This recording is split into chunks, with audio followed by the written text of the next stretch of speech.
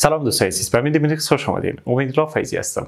با ادامه درس های ما در بخش آناتومی در مورد اسکلتال مفاصل صحبت کردیم، در مورد بون و کارتلج صحبت کردیم. حال در مورد جاینتس یا مفاصل صحبت میکنیم که در مورد جاینتس یا مفاصل ما در دو ویدیو با صحبت میکنیم و این پارت اولش میباشه. اول جاینت یا مفاصل چی را میگن؟ جاینت یا مفصل که است محل اتصال دو یا بیشتر از دو استخوان به نام مفصل یاد میکنیم. در یک محل که دو دانه استخوان یا بیشتر از دو دانه استخوان با همدیگر وصل میشن ما را چی یاد میکنیم؟ او را میگیم جاینت یا مفصل.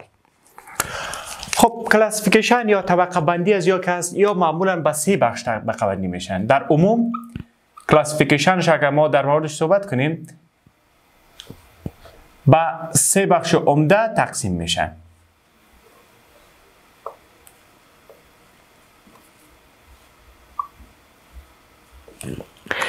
یک از ایره به نام فبروس جاینت میگن. یکش به نام چی یاد میکنیم؟ فبروس جاینت. دومش به نام کارتلاجینوس جاینت یاد میکنیم. و سومش هم به نام ساینوویال جاینت یاد میکنیم. البته که بعضی کتاب ها باز این را به دو بخش تقسیم میکنن، به سه بخش طبقه بندیش نمیکنن، به دو بخش. این دو دانه را به نام سالویت جاینت میگن یا جامد، به خاطر از اینکه یا بسیار حرکت محدود دارن یا هیچ حرکت ندارن و بسیار حرکت محدود دارن، به اون خاطر به نام سالویت جاینت میگن. و این را به نام ساینوویال جاینت. یعنی کلاسیفیکیشن یا طبقه بندی از به دو قسم میشه. بعضی کتاب ها میگن به سه بخش است: فبروس جاینت، کارتلاجینوس جاینت، سینوویال جاینت. و بعضی کتاب ها باز به دو بخش میگن، یکی سولویت جاینت و دیگه ساینوویال جاینت. به دو بخش طبقه بندی میکنن. اول میایم ما سر چی صحبت میکنیم؟ بالای فبروس جاینت صحبت میکنیم. عنوان میتیم فبروس جاینت یا مفاصل فبروزی اگر ترجمهش کنیم. مفاصل فبروزی که از خود از این باز به سه بخش تقسیم میشه. یک از این به نام سوچرز یاد میکنیم، سوچرز. دومش به نام سندسموسیس یاد میکنیم و سومی از این به نام گام فوسیس یاد میکنیم. سوچرز، سندسموسیس و گام فوسیس. ببینین ما یارسیش مثالایش در این قسمت رسانده. اول خود سوچرز است. سوچرز در کجا موجود می باشد؟ در قسمت اسکل یا جمجمه سر ما موجود است. زمانی که دو دانه استخوانی که در سر موجود است، ببینین فرض مثال یک استخوان است که در سر موجود است، این استخوان دیگه است که در قسمت سر موجود است. یک بون یا استخوان، این دیگه بون. این دو دانه استخوان هاست. این دو دانه استخوان ها به هم دیگر که وصل میشن، این دو دانه استخوان ها توسط کانکتیو تیشو وصل میشن. خب این را به نام چی یاد میکنن؟ دنس کانکتیو تیشو. توسط کانکتیو تیشو یا نسج منظم به هم دیگر این دو استخوان وصل میشه و این میره به نام چی یاد میکنیم؟ فبروس جاینت. و بسیار کم یا حرکت دارن یا اصلا حرکت نمی داشته باشن و یا را به نام فبروس جاینت ما یاد میکنیم. به طور مثال ببینین این استخوان های است که در سر است. این یک استخوان است، این یک استخوان است، این دیگه استخوان است، این دیگه استخوان است. این ساحه شما این خطا را میبینید که در این ساحه ترسیم شده. این خطا را به نام سوچر یاد میکنیم. در قسمت سر موجود است، در جمجمه سر. این سوچرها از چه نوع جاینت هستند؟ از فبروس جاینت هستند. در اصل استخوان های جدا هستند. یک استخوان است، این دیگه استخوان است، اما به هم دیگر وصل شدن. توسط چی وصل شدن؟ توسط کانکتیو تیشو، یک نسج منظم. اون نسج منظم یک فبروزی است و مو خاطر است که به نام فبروس جاینت یا مفاصل فبروزی یاد میکنیم. پس یک نوع از مفاصل فبروزی نمی سوچراست. دیگر نوعش سندسموسیس است. سندسموسیس در کجاها موجود است؟ سندسموسیس هم عین شکل کانکتیو تیشو در این موجود می باشه. فبروس کانکتیو تیشو است که کانکتیو تیشو یعنی نسج منظم است و به مو خاطر باز این از نوع فبروز می باشه. یک مثالش ببینید این دو دانه استخوان است که در دست ما موجود است. رادیوس اولنا که در دست ما موجود است، رادیوس اولنا در این قسمت موجود است. میان از یا این دو دانه استخوان که رادیوس اولنا است، میان از یا ببینین در این ساحه این تو یک لگامنت موجود است. در این ساحه که دو دانه را به هم دیگر وصل کردن. اینیا را به نام چی یاد میکنیم؟ اینیا را کانکتیو تیشو هستن. اصل کانکتیو تیشو هستن که دو دانه را به هم دیگر وصل کردن و نوعی از فیبروز جوینت میباشند. پس فیبروز جوینت چند نوع بود؟ خود فیبروز جوینت اول بگویم. فیبروز جوینت که حرکت بسیار کم داره، کانکتیو تیشو یا را به هم دیگر وصل میکنن و در فیبروز جوینت کاویتی موجود نمی باشه. این را باید در این قسمت نوشته کنم. در فیبروز جوینت چی است؟ نو کاویتی. با چی معنا نو کاویتی؟ با این معنا که فاصله میان دو دانه استخوان موجود نمیمانه.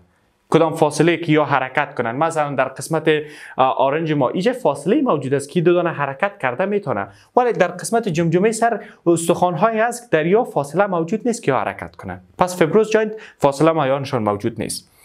و به سه نوع هستند، یکی سوچرز، سندسموسیس و گامفوسیس. ما درباره سوچرز صحبت کردیم. سندسموسیس هم گفتیم که مثلا سندسموس یک مثالش نمی بود که رادیوس اولنا که به هم دیگر وصل میشن، دو دانه استخوانی که در دست هستن، یا یک مثال از فیبروز جوینت میباشن که به نام چی یاد میکنیم؟ سندسموس یاد میکنیم. و دیگه گپش چی است؟ گامفوسیس. گامفوسیس در کجا موجود میباشه؟ گامفوسیس فقط در قسمت دندان ها. وقتی که این دندان هاست، این یک دندان است. این چی است؟ دندان. وقتی که دندان با استخوانی که در همین ساحه موجود است با این مفصل میشه، ببینید استخوانی که در پایین از این موجود است، اینی چی است؟ اینی بون یا استخوان است. وقتی که دندان با اینی مفصل میشه، یک نوع مفصل را میسازه که اون مفصل به نام چی یاد میکنیم؟ اون مفصل به نام گامفوسیس یاد میکنیم. این بود مثال های فیبروز جوینت. بعد از اون میریم سر دیگه صحبت میکنیم که کارتلاژینوس جوینت رو یاد میکنیم. در این قسمت نوشته میکنیم، اول عنوانش نوشته میکنیم که کارتلاژینوس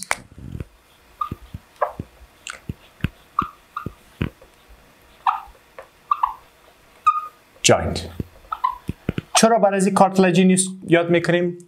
کارتلاژینوس از نامش پیداست به خاطر مفاصل غضروفی هستند. چون وقتی که یک استخوان با استخوان دیگه وصل میشه، یا چی وصل میکنه؟ غضروف وصل میکنه به هم دیگر. به خاطر کارتلاژینوس جوینت میگیم.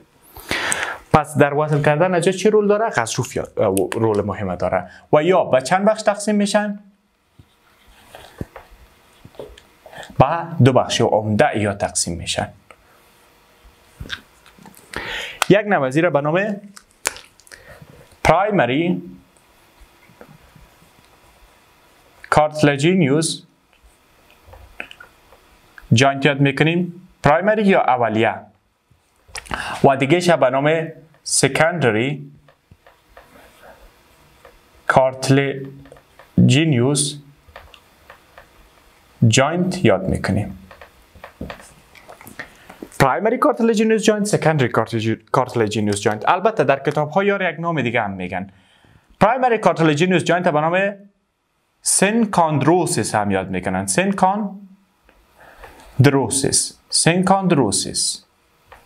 و سکندری کارتلاژینوس جوینت ها به نام یک چی یاد میکنن؟ به نام سمفیسیس. سمفیسیس هم یادش میکنن ایره. سینکاندروسیس و سمفیسیس. این دو تانه را به این نام ها یاد میکنن. در پرایمری کارتلاژینوس جوینت یا سینکاندروسیس که است، در اینجا خب معلوم دار است گفتیم کارتلاژینوس جوینت ها یعنی دو دانه استخوان چی وصل کرده؟ کارتلج وصل کرده. در اینجا دو دانه استخوان هیالین کارتلج دو دانه استخوان به هم دیگر وصل میکنه. و در نوع دومش سکندری که از در اینجا فایبرو کارتلج دو دانه استخوان به هم دیگر وصل میکنه. ما در مورد غضروف ها یا کارتلج ها در ویدیوی قبلی سرش صحبت کرده بودیم. خب مثال از پرایمری کارتلاژینوس جوینت یا سینکاندروسیس اگه ما بگوییم، ببینید در این تصویر من نشان میدم. اینجا ما یک استخوان رو ترسیم کردیم. شما فرض کنید که یک استخوان است و استخوان فیمور اگه باشه که در قسمت ران پای موجود می باشه. خب در این ساحه در قسمت هدش، در قسمت هد از یک زمانی که هد به قسمت نکش وصل میشه، خلاصه در این ساحه یک پلیت موجود است، یک صفحه موجود است که صفحه را به نام چی یاد میکنیم؟ اپیفیزیال پلیت. اینی پلیت پس به نام چی یاد میکنن؟ اپیفیزیال پلیت میگن. اپیفیزیال پلیت در اصل چی است؟ در اصل یک هیالین کارتلج است، یک غضروف هیالینی است. که در این ساحه موجود می باشه و در اطفال و در سنین بلوغیت کسایی که هستن اینا چی میکنن؟ در رشدشان رول مهمه داره، چون باعث طویل شدن استخوان ها میشه که باز بعدا ما سرش به تفصیل هم صحبت میکنیم. باعث رشد استخوان ها میشه که با مرور زمان وقتی که سن بلند میره بالاخره اینمی کارتلج که به چی تبدیل میشه؟ به استخوان تبدیل میشه. پس در رشد و نمو هم میتونه رول داشته باشه و اینمی یک مثال از چی است؟ یک مثال از سنکاندروسیس است. خود اپیفیزیال پلیتی که در ساحه موجود است یک مثال از سنکاندروسیس است. چرا این قسمت است؟ ببینید استخوان این قسمت هم استخوان است، این قسمت هم استخوان است. این دو دانه رو به هم دیگر فیوز کرده، وصل کرده و حرکت نداره. پس کارتلژینوس جاینت هم ما میتونیم بگوییم که نو کاویتی. حرکت نداره کارتلژینوس جاینت یک، اگر حرکت هم داشته باشه خیلی محدود است و کارتلژینوس جاینت که است نو کاویتی ندارن. با چی مونا؟ مثل که گفتم میان استخوان ها فاصله موجود نیست. هیچ فاصله شما که میبینین ساینوویال جاینت ما پسند سرش صحبت میکنیم که بسیار فاصله دارن، میان استخوان ها بسیار یک فاصله موجود میباشه، ولی در این دو نوع که است در این دو نوع هیچ نوع فاصله موجود نمیباشه بینشان.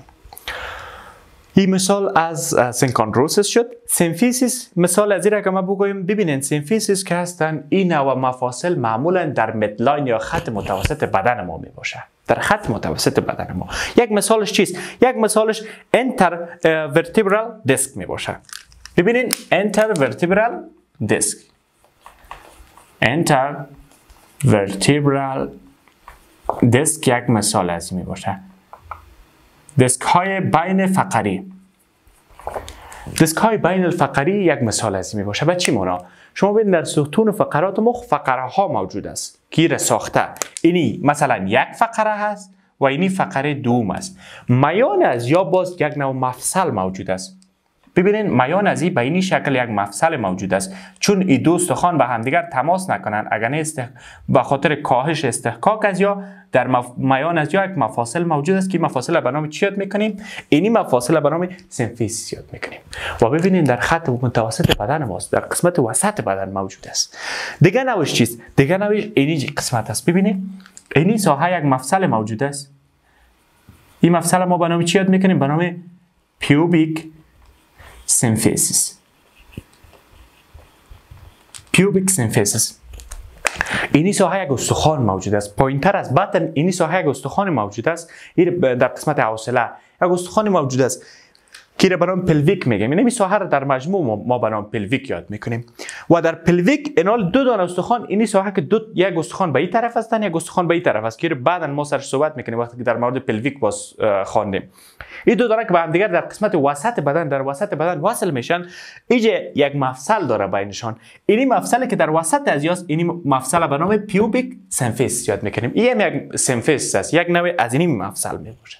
خب دوستان عزیز، این بود موضوع امروز ما که ما در مورد جاینت یا مفاصل صحبت کردیم و گفتیم که پارت اولش است، بخش اولش است که در بخش اول ما بالای فبروس جاینت ها و کارتلژینوس جاینت ها صحبت کردیم، یعنی سولیوت جاینت ها که یا متحرک نیستن، حرکت ندارن، بسیار کم حرکت اگر داشته باشن و گفتیم میان از یا کاویتی موجود نمیباشه.